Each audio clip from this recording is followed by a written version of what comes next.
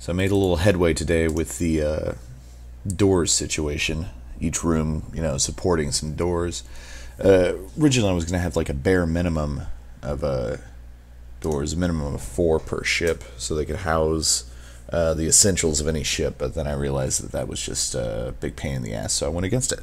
So instead, what we have is each room randomly generates up to 2 doors, and then they'll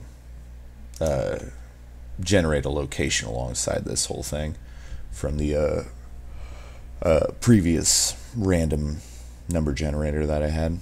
But if you'll notice, each room has different doors and stuff. We're just going to kind of go through the entire corridor to see how many doors it does. So far, the downside of this is there are too many doors, it seems.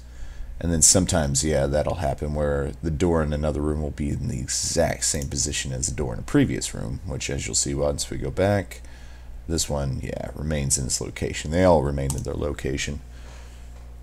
And, which is good. I just need to figure if I want to fix the whole doors appearing in the exact same location as doors in other rooms. It kind of can be justified with the whole, it's a ship, so some parts of it might be uniform, but it's inconsistent, and I don't really, I don't know if I care for it too much. But, the doors seem to be generating, and if we can, let's go back to the airlock and reset it.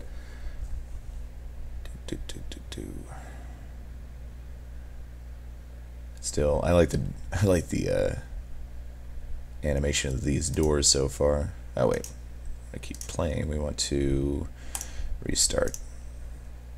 So restart, do a new ship. Similar size, but the doors should be different. So smaller ship. We only got two hallways. So we'll check this place. We got no doors. That might be another thing. There is a chance that it will generate absolutely no doors, and another instance will generate nothing but doors. So I gotta figure out a way to regulate that. Yeah, see, it doesn't have any doors in this one. So that's, damn it, keep doing that. That's gotta be fixed somehow. There has to be some doors, at least a few. So this one, same size. Let's see if it will generate the same thing. Closes, and this one has a door. So it's just that kind of stuff, and maybe, I don't know, I want to make the doors just because it'll take you into rooms that you can explore and actually have a reason to be there. Yeah, and then that shows up same location, which gotta adjust that as well for somehow. Maybe I want to say it'll probably be something like if it's in the same position as the room before it, I'll just adjust it or just reset the random thing, just so alternating rooms can have the same location of the door, but adjacent rooms will have different, so it'll kind of shake things up and won't look like same repeating room. But other than that, I'm pretty thrilled that this is actually kind of working, just from fiddling around with arrays and trying to figure out how it will work. The next step will be to have the doors lead somewhere, because as of right now they don't do anything. And once I get that solved, and once I figure out a good number to have, like a minimum amount of doors and a maximum amount of doors, I don't want every single hallway to just be littered with doors, because then it's just gonna lead you to a plethora of rooms. Some of them, I want to have nothing in there. So I'm thinking maybe adjust the random numbers, because as of right now, the random number to determine how many doors are there is 0, 1, and 2. If it's 0, there's no doors. If it's 1, it's one door on either side. It'll flip a coin on that as well. And if it's 2, it just gives you both doors, a north and a south door. And I want to figure out a way to adjust that so there aren't as many. This actually, this ship is kind of decent so far. There's been a room without any doors, and it's just random. It's a random number that I have to kind of keep control of, and then see, I don't know why it likes to do that all the time, but it's it's too common to be so random, so I got to figure out a way to fix that, which shouldn't be too bad. And then yeah, and then you reach the cockpit, which I still haven't drawn yet. It's still just another corridor. And then you go back, and then it's all of them retain their location, which, I mean, the same location per doors aside, the fact that each room is maintaining the doors' locations and memorizing each room's how many doors there are and where they were, I'm real happy with that. That's some progress that I can work with, and I can work on controlling the number of doors and that kind of thing. Because again, the next step is going to be, I can't decide if I want to make each door lead to just a roll of the dice kind of room, or actually have the bare minimum, whatever I said they were earlier, bathroom, mess hall, barracks, engine room, and then have a bunch of randoms after that.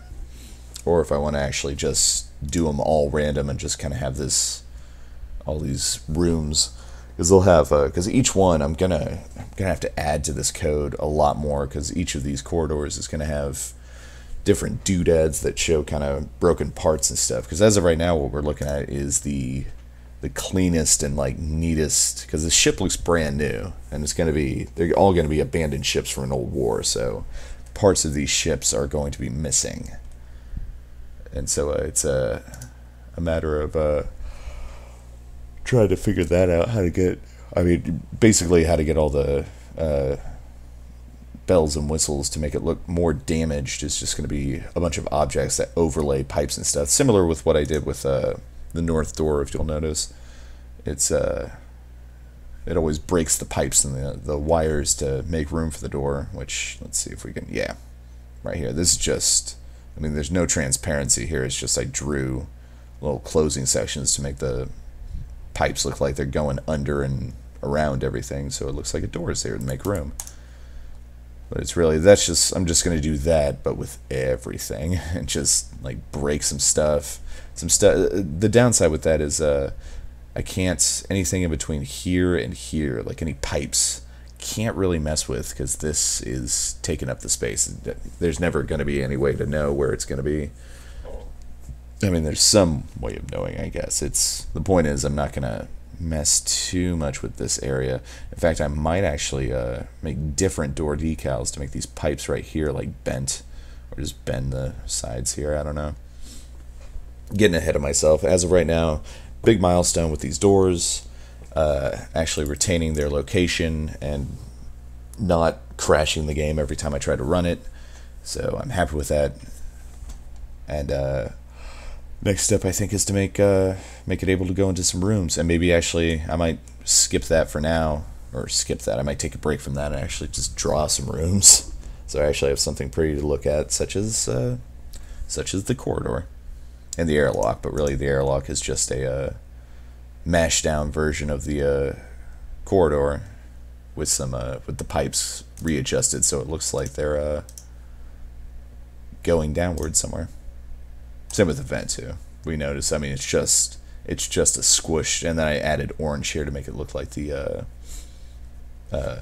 docking umbilical cord thing, whatever spaceships have, that stretches out and connects to the landing dock or the airlock.